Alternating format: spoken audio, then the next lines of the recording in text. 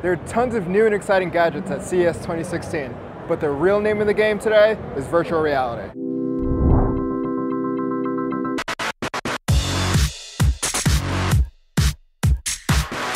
One of the biggest names in virtual reality, Oculus, is launching its consumer product, the Oculus Rift.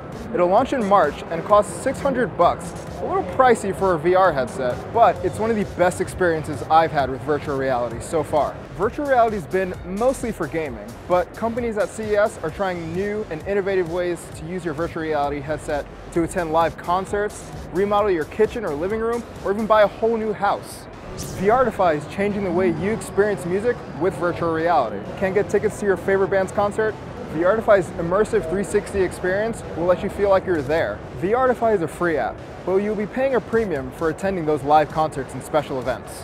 When it comes to home decor, Lowe's Hollow Room will let you redesign any room in your house in a virtual reality environment without spending a dime. Is there like a one-click buy everything button? Got it. So at the end of the Oh, nice. If you're looking to buy or sell a home, Vitrio is using virtual reality to help consumers and realtors.